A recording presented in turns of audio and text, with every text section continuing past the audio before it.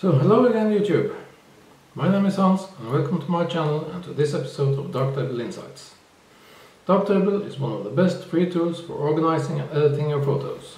First of all today, I'd like to say a huge thank you to all my subscribers. There are more than 250 of you by now, so thank you very much. And if you're not subscribed yet, just go ahead and do it. Today's topic is black and white.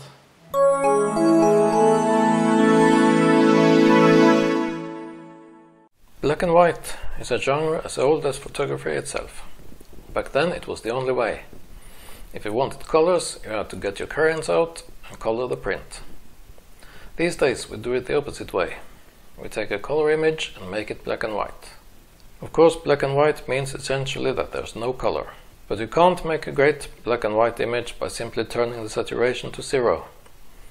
The colors are an important part of a color image, and if you remove them, you will have to compensate with something.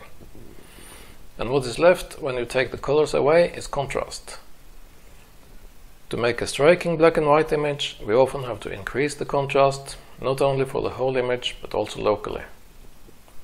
Since our favorite image editor is Darktable, we have several tools at our disposal for making a good black and white image. This is an image I was very pleased with as a color image. It is a composite of two images taken without moving the camera, but one had me in it and the other had these nice clouds. I made a quick edit to the original images just to even out exposure and white balance, and after compositing I just tweaked the white balance a bit, like this.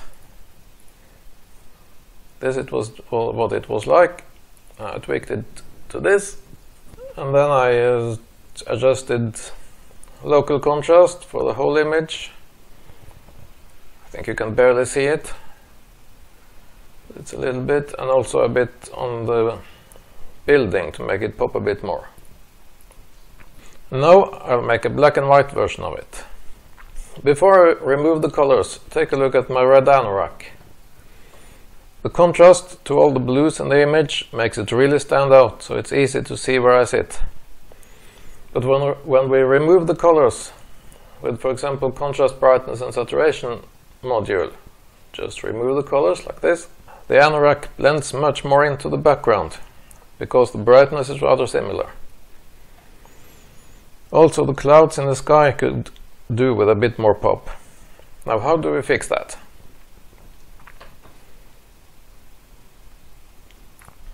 We do that by manipulating the brightness of the separate colors. So first let's take a look at the channel mixer. I have it in my favorites here. If we click on the little menu icon here, we get to a list of presets. And the channel mixer and a few other modules have a number of built-in presets. We select black and white. Then we click on the destination and change it to gray. That means that we adjust the grayscale output. And the preset has some values set here. That makes up a nice black and white image. These numbers on the different channels, they have to always add up to 1. So 0.210 plus 0.720 plus 0.070, that makes 1 in total. That will keep the total brightness of the image as it was. So if you increase one of them, then you have to decrease one or both of the others. So now let's increase the red channel a bit. The whole image gets brighter, but my anorak is affected much more than the rest, and so are the clouds too. So we can leave the green from now, and we reduce the blue. Then we see that the overall brightness goes down again, but the clouds and the anorak stays brighter than they were before. Now let's switch off the channel mixer and take a look at another way of making black and white. For a new user of Darktable, this might be the most intuitive way, except for just reducing saturation. because of its name.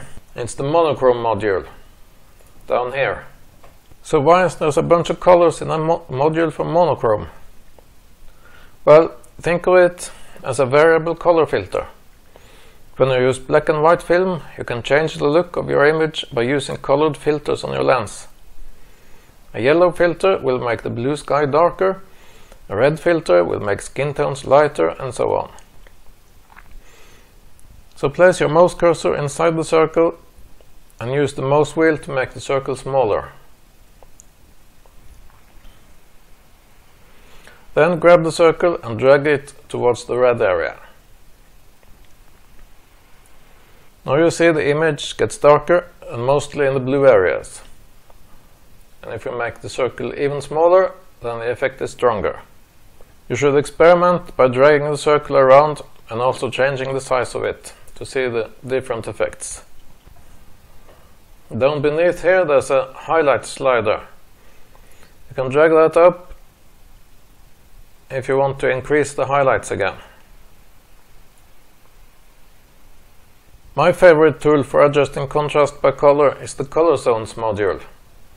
So we can turn off the monochrome and then we go to the color zones. Here you can see I've made a few preparations. I'm in the lightness tab and I have reduced the blues and also enhanced the reds.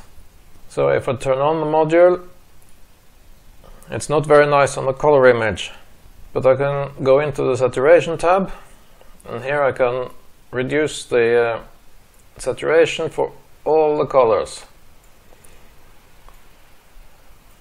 This is a bit fiddly, so you should probably make a preset for it, so you don't have to do this every time.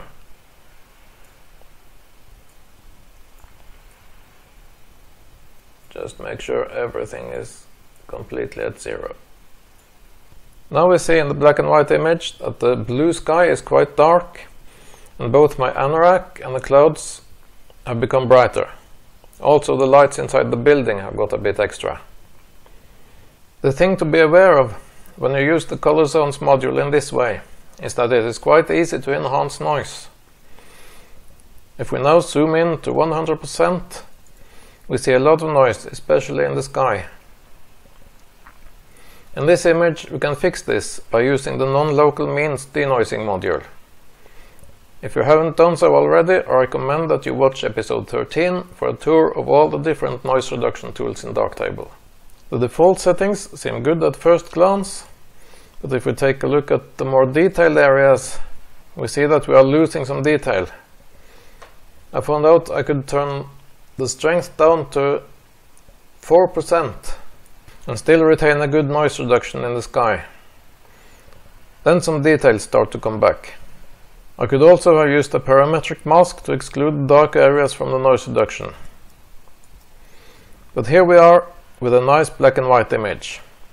So the last things I will do to top it off is to take a couple of tone curves to adjust the contrast.